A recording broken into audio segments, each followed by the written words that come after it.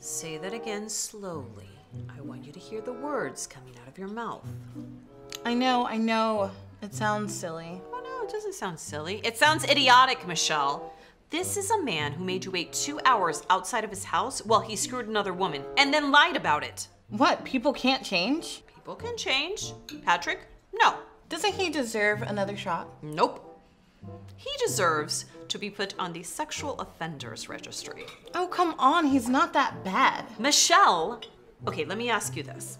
When he called you to get back together, did he say, "I'm so sorry, I made a mistake. I can't stop thinking about you. You're the woman for me. Just give me a chance and I'll prove it to you"? Well, kinda, except he didn't call. He texted. Oh my God, I'm going to be sick. Okay, we're gonna need more of these.